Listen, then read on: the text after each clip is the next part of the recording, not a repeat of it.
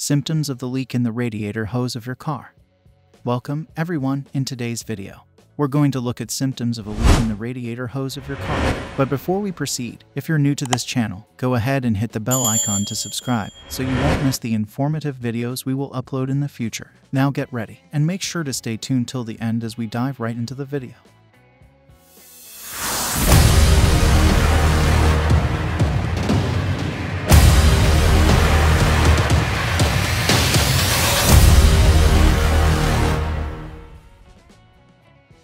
Car cooling systems rely on a series of hoses to carry coolant around the engine, connecting the radiator to the expansion tank.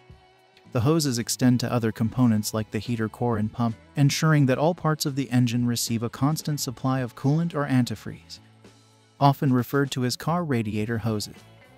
These channels comprise three parts, including a central tube, a layer of reinforcement, and a cover. That might sound like adequate protection, but remember that these hoses need to work in a demanding environment where they're subjected to extreme temperatures and daily wear and tear.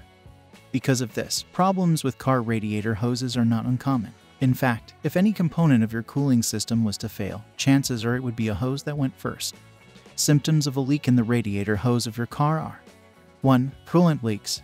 Coolant leaks are one of the most common symptoms of a faulty radiator hose. They happen when the hose either deteriorates due to heat or abrasive damage, or when there's a problem with the clamps that connect the hose to another component in the engine.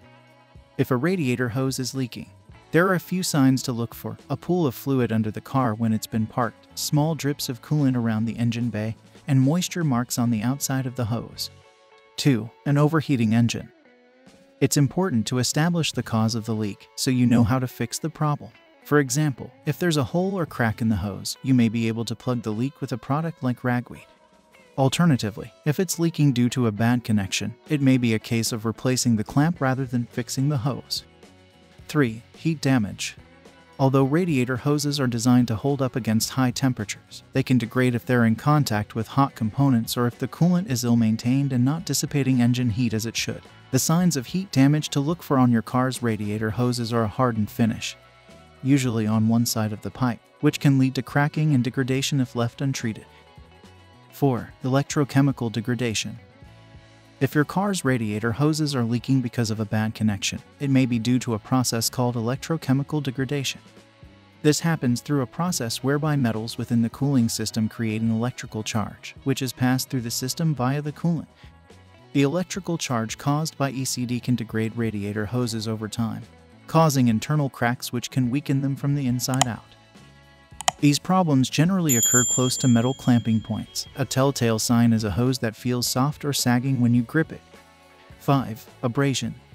As engines have become smaller and more compact, radiator hoses are now tightly packed into the engine bay. This contributes to the demands placed on the hose material, making it more likely for extreme heat and abrasion to affect its long-term durability.